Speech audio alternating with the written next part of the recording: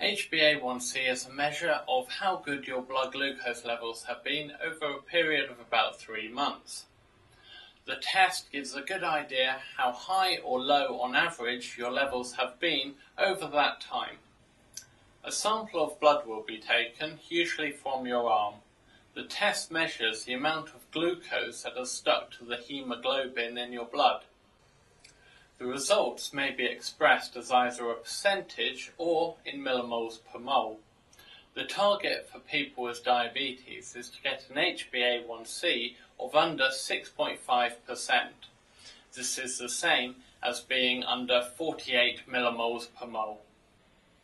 Generally speaking, the lower the HbA1c value, the better. Some people, however, may be set less challenging targets by their doctor, particularly where hypoglycemia is of a concern. A lot of people get confused by the units of HbA1c. Diabetes.co.uk has an HbA1c units converter on our website, which converts from percentages into millimoles per mole and vice versa.